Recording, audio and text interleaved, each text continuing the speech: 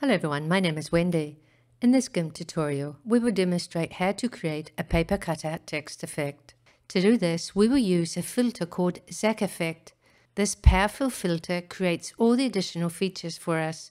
It will create a layer for the highlights with a layer mask attached, a layer for the drop shadow, and also let a fine outline around some parts of the text. I'll be using Windows and Gimp 2.10.28. So let's get started. First, I'll open a new document. I'll leave all the settings that I used for this YouTube thumbnail, which is 1280 by 720 pixels. Then I'll open the advanced options. I'll leave the resolution at 300 pixels, and in filled with, I'll just leave it as it is, as I'll change the color in the next step. So just press OK. Come over to the foreground color box and click on the color box to open the color selector. I have prepared the colors in advance. If you would like to copy the background color, the HTML notation is 666666. Then click in the color box. Hold the left mouse button down and drag the color over to the layer. Then release the mouse button and the color is applied to the layer. Now we're going to create a new layer. So drop down to the menu below and click on the first button to create a new layer. In the dialog, I'll change the name to top color. Don't worry about the fill width, as we're going to change the color in the next step, so just press OK. Now come back over to the color selector. This time the HTML notation is CB5E43. Then I'll click hold and drag the color over to the layer and release the mouse. We can close the color selector now. Now we're going to create some text. So come over to the toolbox and click on the text tool icon. I was experimenting earlier with the fonts and decided to go for one of the Barlow's condensed fonts for this effect. I'll use capital letters as I think it makes the effect look more interesting. I set the size to 300 pixels. You can use any word for your text. However, for the purpose of this video, I'll type Cutout. Come back over to the settings panel. Click on the small a or the small image.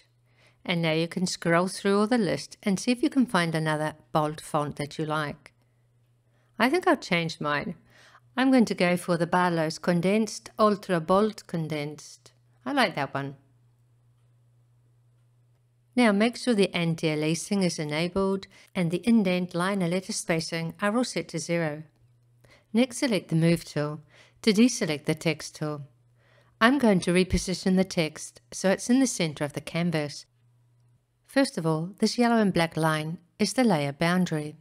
We can crop the boundary to the actual content size. So to do this, come up to the Layers menu and select Crop to Content. To center the text in the middle of the canvas, we'll use a very useful tool that's called the Alignment tool. Next, come up to the toolbox and right-click on the Move tool, and from the Group menu, press Alignment, or you can press Q on the keyboard. First, activate the selection, so click on the text. When the tool is activated, 4 tiny squares appear in the corners of the boundary line. Now come over to the tool settings, and under Alignment, make sure Relative is set to Selection. If not, you can select it from the drop-down menu. We'll press the 2 middle buttons. The first one is to align the center of the target. This will align the center point of the text object to the vertical middle line of the canvas. Next, click on the button below the previous one. This will align the middle of the target, and this will align the center point of the text object to the horizontal middle line of the canvas. Then switch back to the Move tool, or just press M on the keyboard. Come over to the Layers panel. Right-click on the layer. Then from the menu, select Alpha to Selection. Next, click on the small eye-shaped icon to turn off the visibility of the text. We only need the selection. However, I'm going to keep this layer as a backup, just in case I'd like to do some variations to the work a bit later on. So I'll just click hold and drag it below. Click on the top orange layer to select it. With the selection still activated, place the cursor over the canvas. Right-click and from the menu, go to Edit and select Clear, or just hit Delete on the keyboard. Come back over to the Layers panel.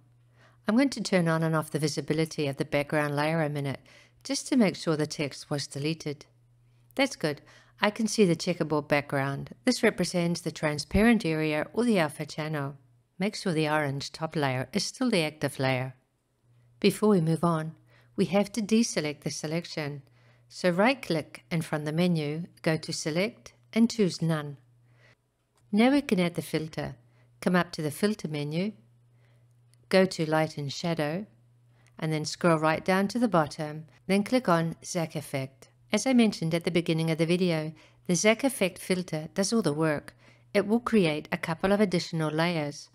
One is for the highlights with a layer mask attached, another is for the drop shadow. Also, some thin highlighted outlines are added to some edges of the text.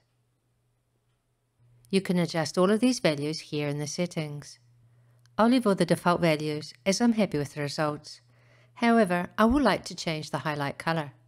By default it's set to white. I'll click in the color box to open the Script Foo color selector. I prepared the color in advance, so if you'd like to follow along, the HTML notation is FDEADA, then press OK. OK, just one more thing.